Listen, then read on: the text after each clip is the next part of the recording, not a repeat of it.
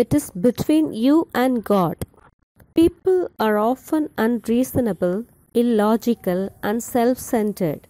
Forgive them anyway. If you are kind, people may accuse you of selfish, ulterior motives. Be kind anyway.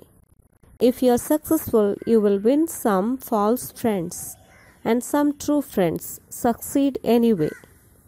If you are honest and frank, people may cheat you. Be honest and frank anyway.